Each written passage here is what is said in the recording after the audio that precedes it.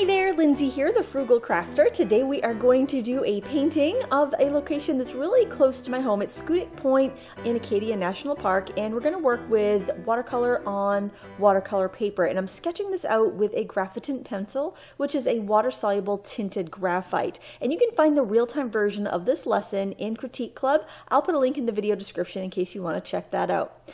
So I decided that I wanted to do a panoramic of this scene because I actually took two pictures from the same spot on that beach, and I thought, well, perfect, because I could make a really long composition here. And I rarely ever do that, and I didn't even think of it when I was taking the picture, so I was really surprised happily when I found that on my in my photos when I was looking back at them the next day. So I'm just doing a loose sketch. I want to get some water in. I want to get some of the tree line and some of the rocky coast in the background. There are tons of rocks in this picture, and actually most of the pictures I took I think were of rocks and waves. I just love to paint rocks. Now I'm going to be using these Viviva color sheets, and what they are, they're kind of like an ink on a flat sheet of paper basically, and you get this palette, this little booklet that has 20 colors, and I will link this down below because they just came out with some sketchbooks to kind of coincide with Inktober, because those color sheets, those watercolor sheets, are actually more of like an ink than a watercolor. So it was kind of put together as a way for people to prepare for the challenge. And the neat thing about this was that they added white for the first time with their color sheets, because I've been using these for a few years and they're just kind of nifty. You can tuck them away so small inside of a sketchbook or something. So I decided to try out that white ink and put some faraway clouds that were kind of purplish, so I mixed up some purpley color and I put that in there too. I'm just experimenting here because I haven't really used this paper much. It's an unusual watercolor paper. It's 100% cotton, and it has kind of a warm oatmeal type color to it. And I love warm natural toned papers. Like when I use Arches and Fabriano, I usually go for the natural tone, not the bright bleached white. I like that warmer tone. So this is even like a shade kind of warmer. I like the paper a lot. My biggest complaint with this paper would be that it's very softly sized, which didn't affect the painting. But what happened was when I went to remove my tape, because I used, I tried washi tape on another page. You can kind of see some sticking out from a previous page in the book, and it was tearing the paper bad. So I thought if I used cellophane tape, just like Scotch tape, on the edges here of this landscape, that I wouldn't have an issue, but at the end it did tear the paper at the edges. It wasn't a huge deal, but I definitely want to warn you, if you are looking at these sketchbooks, if you buy them, don't use tape in them. Use clips or something if you need to clip your paper down, or if that's something that you absolutely want to be able to tape your edges, or use masking tape for masking techniques. It's just not going to work with this. I haven't used masking fluid on this paper, but I have a feeling that the results might be similar, but I'd have to try that before I could say one way or the other. Now I'm really having a fun time with these rocks. I'm using there's this color called slate gray in the Viviva color sheets, and it's like well, it's kind of like a Payne's gray, but it almost splits and breaks up, kind of like what an elegant writer will do if you sketch with an elegant writer pen and then you add water to it. You get those splits of colors. I feel like that's what that slate gray in the Viviva color sheets does as well. It's kind of exciting and fun to use because it is a little bit more flowy and unpredictable compared to watercolor, and it's just kind of fun to experiment with products that you're not used to using that frequently. I'll have to try watercolor on this book too and see how that goes. But as far as the ink, it did perform well on this paper.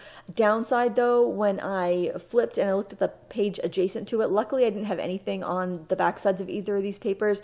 Since I used a lot of water and a lot of that ink or color sheet color, it did bleed through to the back a little bit. So that would be really frustrating if I had painted something on the back side. I don't think it would do that on a typical watercolor paper or your regular watercolor paper, but for this it did, kind of like how an alcohol marker would. Not that bad, but it definitely bled through. So it's just something to consider if you're going to use your paper really wet. Probably don't plan on painting on the backside of something, or don't paint on the backside of something that you really like, because it might end up getting altered by the time you're done your other picture. Now I'm slapping in some sap green just to kind of block out some mossy, not moss, it's a seaweed that's on the rocks. And I'm also using that color with a big flat brush to do some trees, some evergreen trees. And after I get the sap green down, I'm dropping in some of the, I'm using different colors. I'm using some of the ink blue. I'm using some of the slate gray because it definitely has more of like a kind of an inky blue feeling to it.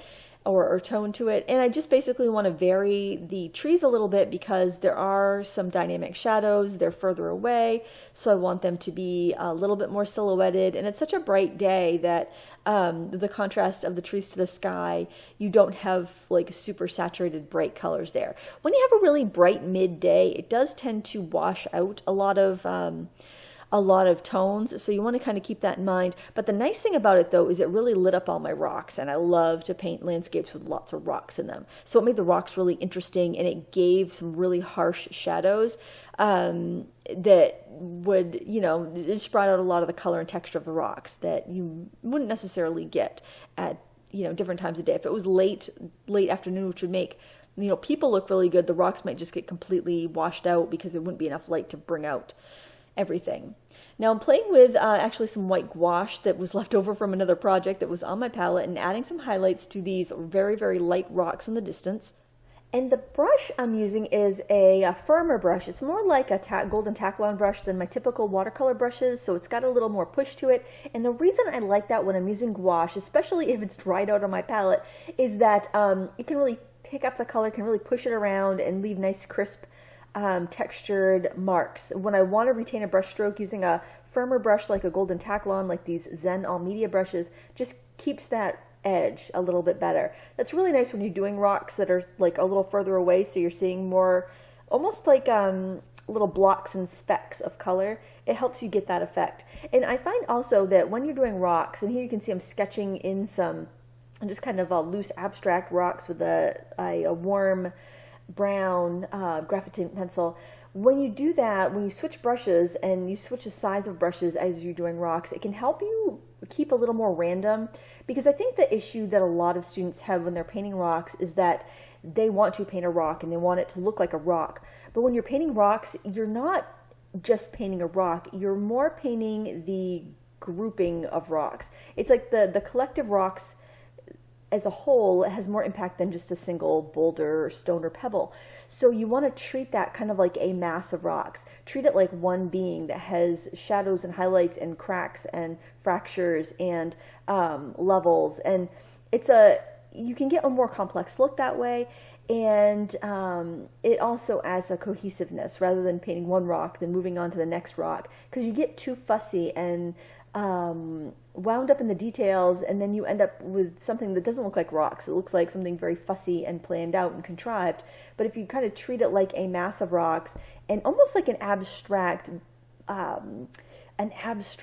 being or an abstract chunk of shapes and patterns and colors, you're going to get something that looks like rocks. I know it sounds crazy. To paint rocks, you need to not paint rocks. Basically, you need to be one with the rocks. I don't know, but don't try to paint a rock. Just try to paint the planes of light and the chunks of shadow, and it will turn out like rocks. You just got to trust yourself. It's going to look messy and it's going to look weird and very abstract before you're done, but when it's done, you'll have rocks. Just trust me. Just practice. It's fun. Now, I wanted to get some nice bright white in the water, and I knew the ink from the Viviva color sheets was not going to cut it. So I'm using my white gel pen to add some of the thready swirls in the waves, because you know how the surf crashes in and out. When the water's being pulled back, it leaves all these wispy threads of foam. And the best way to capture that, I think, is either with masking fluid before you begin. Like I said, I don't think masking fluid is going to work great on this paper, or by going in with a white gel pen. And I like the gel pen versus a paint pen for that. Now here I'm using a felt tip white paint pen because I know that it's going to put out a thinner consistency of paint, and what it's going to do is it's going to let some of those colors underneath seep up into them, because I wanted to get the look of barnacles on some of these rocks that were just kind of getting lapped by the waves. And if I did a gel pen for that, the spots of light would be too bright and they'd be too small. So by using that felt tip pen, it's going to work a lot better. You could take a Q-tip, or if you had a little foam daughter or something, that would work too.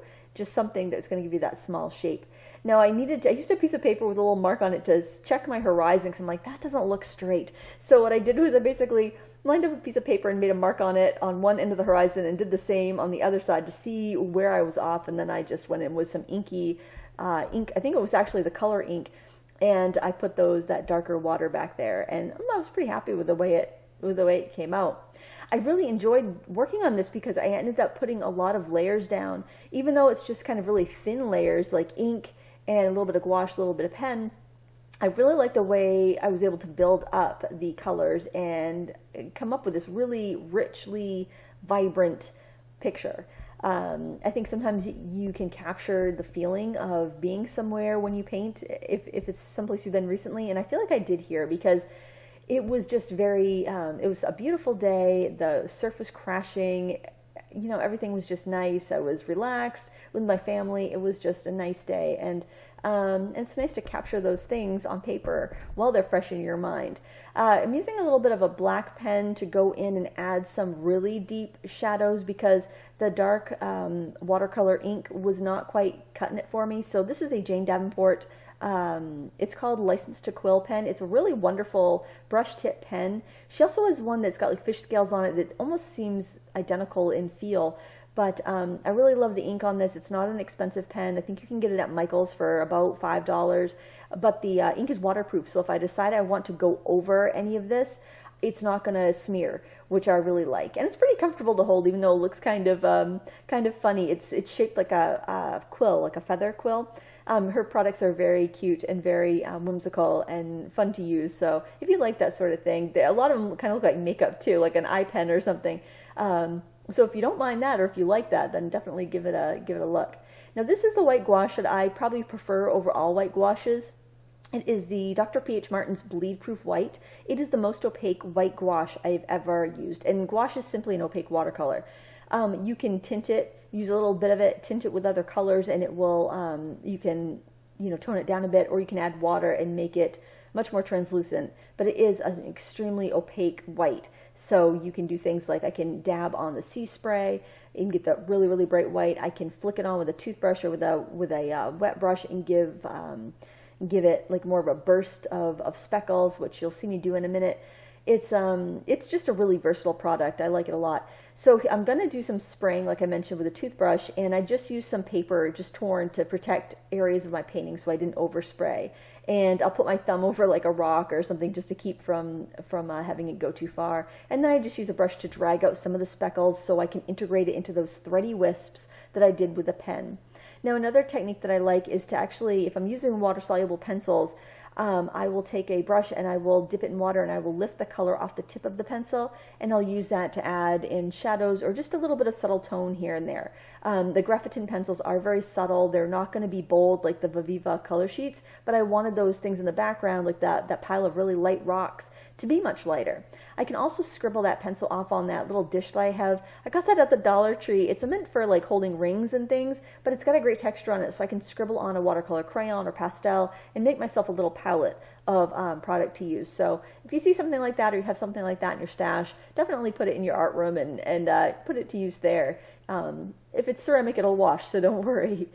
And I'm basically just kind of touching things up here and there. I really like the colors in this 20 color set of Aviva color sheets. I'll leave a link to their Indiegogo page because they are doing like a crowdfunding things. They're sending out these different sketchbooks and color booklets. You can pick and choose what you like. And they even have one that's got like a mirror on it so you could trace things from your phone if you don't feel confident about drawing. So I'm giving this a dry and I'm trying to remove the tape, and I don't know if you can tell in the time lapse, but it is tearing the surface of the paper. Luckily it didn't tear through the paper, so it's going to be fine as far as living in my sketchbook, but I was kind of disappointed and kind of scared that I was going to ruin my painting because at the edges you can see where it kind of actually tore up some of the painted area. So that was too bad, but overall I really like the way the painting came out. And if you're curious about this and you would like to see the finished product, check out Critique Club. I'll leave a link down below. It's $5 a month, and you can upload your work for a feedback from me, and it can help you grow as an artist. So check it out if you're interested. Thank you so much for watching. Please give me a thumbs up before you go, and until next time, happy crafting.